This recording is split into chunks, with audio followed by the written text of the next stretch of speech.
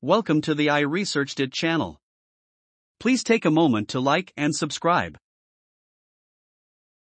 Brett Kavanaugh documentary raises questions about FBI actions during probe.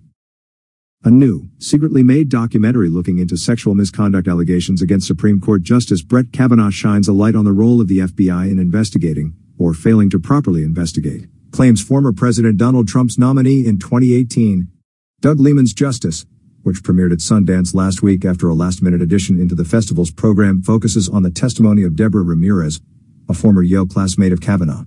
In 2018, Ramirez described in a New Yorker article how, during a gathering with friends back in 1983, Kavanaugh allegedly pulled down his trousers and thrusted his penis at her without her consent. Kavanaugh has denied the allegation. Another former Yale classmate also claims to have witnessed an incident of sexual misconduct involving Kavanaugh. In an audio featured in the documentary, Max Stier can be heard saying he saw Mr. Kavanaugh with his pants down at a different drunken dorm party where friends pushed his penis into the hand of a female student, as reported by Rolling Stone.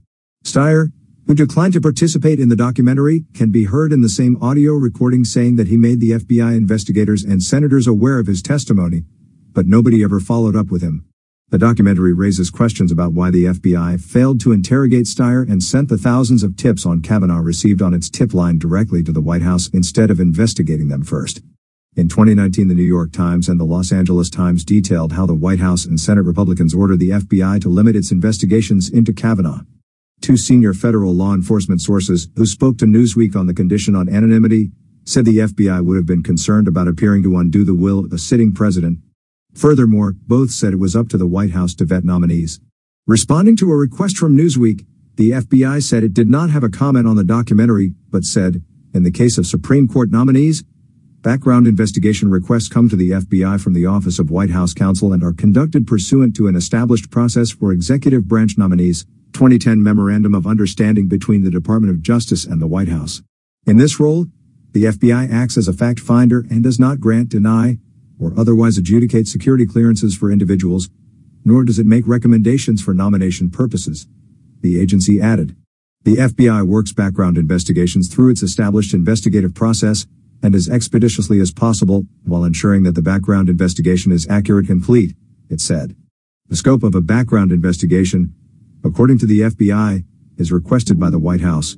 The FBI does not have the independent authority to expand the scope of a supplemental background investigation outside the requesting agency's parameters, the agency said. Protesters swarmed the House of Supreme Court Justice Brett Kavanaugh on January 22, 2 days after an explosive documentary that investigated his sexual assault allegations premiered at Sundance Film Festival, RadarOnline.com has learned. Since being nominated to the Supreme Court in 2018 by former President Donald Trump, Kavanaugh has been a controversial figure for the High Court due to his personal background and rulings. Before securing his lifetime seat as a justice, Christine Blasey Ford, a former classmate of the 57-year-old, accused him of sexually assaulting her while in high school and testified against him at the Senate Judiciary hearings for his confirmation, which was narrowly obtained in a 48-50 vote. An unexpected and shocking documentary into Ford's claim was a last-minute addition to the 2023 film festival's lineup. The film reinvigorated critics who felt Kavanaugh should not have been added to the bench, and protesters showed up to his home to make their opinion known. It was not the first time Kavanaugh's residence has been swarmed by protesters. Following the Supreme Court's 2022 ruling to overturn Roe v. Wade, which guaranteed abortion access and protection at the federal level, protesters flocked to the steps of the Supreme Court in Washington, D.C., as well as the homes of justices like Kavanaugh, who voted in support of returning the abortion rights to individual states. The most recent gathering of protesters outside of Kavanaugh's house occurred on what was supposed to be the 50th anniversary of Roe v. Wade.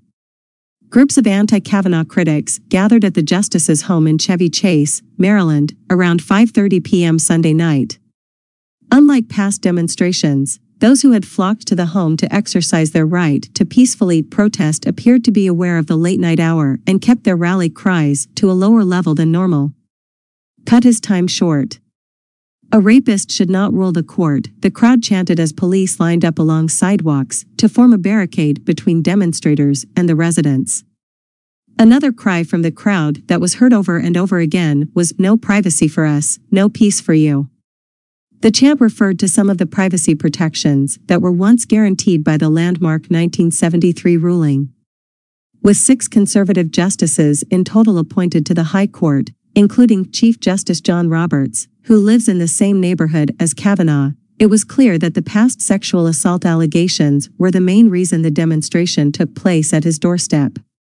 More unfortunate for Kavanaugh was that the Sundance film allegedly brought in tips regarding the accusation within hours of its premiere.